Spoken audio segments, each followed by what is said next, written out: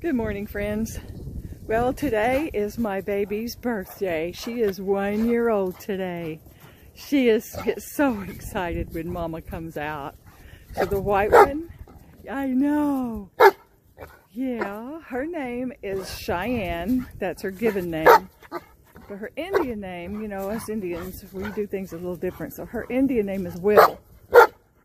Because she was tiny when I got her. She was 4 weeks old and she fit in my lap. And now she can stand up and look me in the face. Can't you, Middle? Can't you, Middle? Come up here and stand up and look me in the face.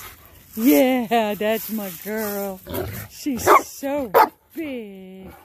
I can't go out there because she gets so excited. Yeah, she's telling me, Mama, I want you to pet me through the fence. Yeah, would you pet me through the fence, Mama? I love you, Mama. What she says. Here. Whoops. Now, come on. Yeah, that's my girl. That's my girl. And Miss Jenny, that's my other one over there. She's a chocolate lab. She freezes to death, and it's kind of hard to get her to do anything because anything over here worth me. Well, where did she go? Well, she's over there in the corner hiding because Little will go up to her and start nabbing on her coat, and she likes her coat because she freezes to death. What? Are you excited? So she's going to get to have a can of tuna fish in her food today because that's going to be her birthday present. And I can't do anything better for her than give her food. Her loves her food. Yes, her does. Yeah.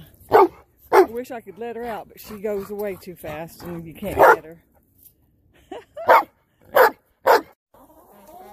Well, I've already given them their scratch out there, and they've already gone out there, done that, and come in the house. I gave some of the kids in the house some scratch too, and went ahead and knocked the ice off. Well, knocked it in pieces already. Looks like they've already had a little bit of that. Ready to move on for today, huh?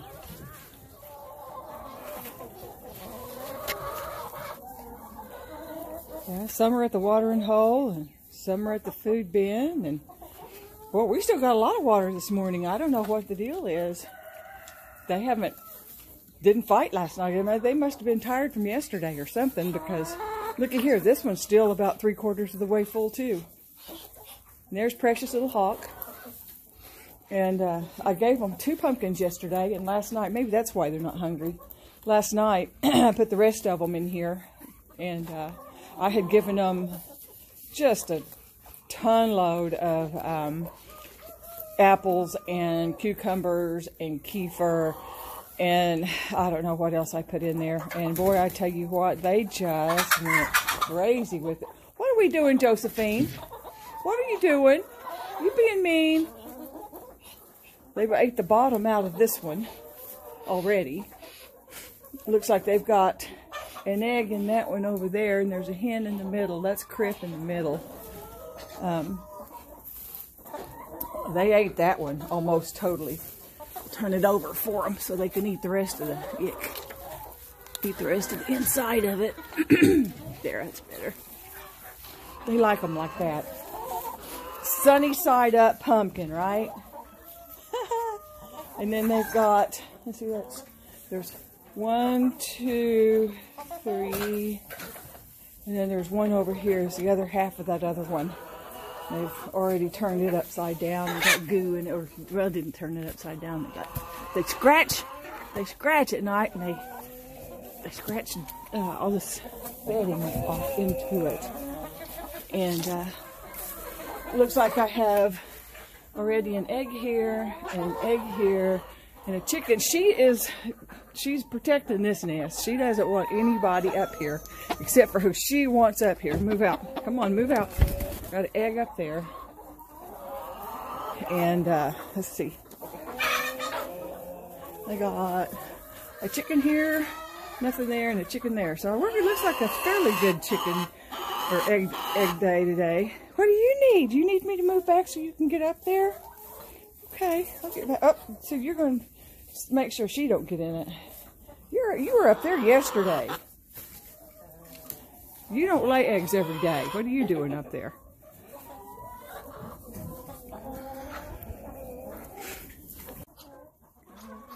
I already gave Hazel and Jesus their corn. And look at how pretty her nest is. Look how many eggs is in there.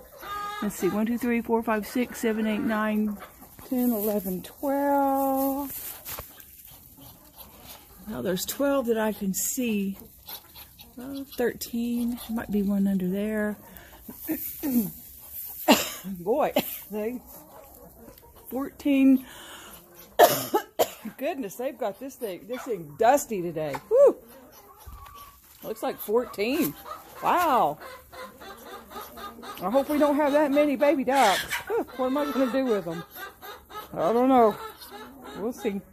Sure, having a good day. Hey, I want to talk to you guys about one of my viewers yesterday, but it just warmed my heart. He said that his recommendations recommended my page yesterday, and he saw the word grandma on it, and so he clicked on it and saw breakfast cooking, and he says, "Grandma, can I come over and have breakfast?" And that just warmed my heart so much.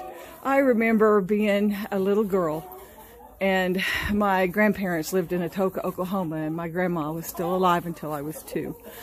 And oh, my grandparents, they only had, I think they had 3 kids, and one of them died, and I think they had 2 kids and one of them died, so my dad was an only child, and they wanted kids so bad but never could have them, and so they always came and spoiled us, and of course we loved that, and boy, these girls are not wanting to get along. He's trying to break it up. So my grandma died when I was 2, and then my granddad, I had him, and he was the only grandparent I had because my mom's mom and dad had already died. And I cherished my granddad so much, but he died in 1977 or 78, and I was in my early 20s. And I wondered why it was that the people that you love the most have to leave you the quickest, the soonest, because I sure did love him. And I guess I had a love of old people from that point forward, which did me a lot of good, because you can learn a lot from an old person and you don't even realize it, and you'll pull from it for years. And so anyway, what I wanted to say was I really, really appreciate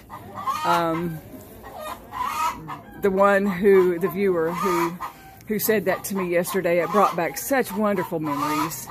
And you know, if you want me to be your grandma, I can watch me every day. I'll be your grandma. That'll be just fine. I have 4 grandkids, and I love every one of them. I've got 3 boys and 1 girl, and they're all just like they're just mine, you know. Not their parents, but mine. And I cherish the time that I'm around them, and cherish the time that I'm with them, and wish that they'd get off their phones a little bit more. But you know, what do you do? You can't do anything. Well, looky here. We got everybody in the door. Must be some kind of predator out. I heard some birds out there screaming. I heard the crows out there screaming, and I really think that they have the chicken hawks have a nest out here somewhere. Or maybe it's the crows that have a nest, and the chicken hawks are trying to come out and eat the eggs out of the crow's nest, because I went into my garage this morning and I had my door open. I went out there to do some stuff and opened the door because it was really cold in there, and I thought, well, it's not that cold outside. So I went back out there in just a few minutes, and there was a bird in my garage. Looked like it was looking for a good place to make a nest. So I went ahead and shut the door back. So I know that it's nesting time, and it's going to be not too much longer, and my girls are going to want to start nesting. So I'm going to go ahead and let them nest whenever they decide that they don't want to get out of the nest at night, and put some eggs underneath them and hatch out some more chickens. That's really the only way that you can keep your flock going, is to have new chickens sometime in the spring, because it takes them 5 months to start laying eggs. And that way, in the fall, when most of the chickens that you had for a year start molting, they stop laying. So that way you can have new chickens laying new eggs, and the older chickens can take their break and relax. And then whenever they get their feathers back and rest up enough as much as they need to, then you'll have them laying when the other ones molt. So that's usually the way that it works, and it works out really well for me.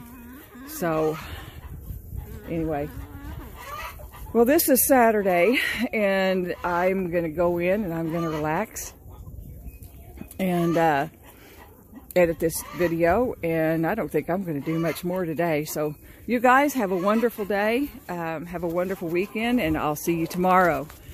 Like, share, subscribe. Thank you.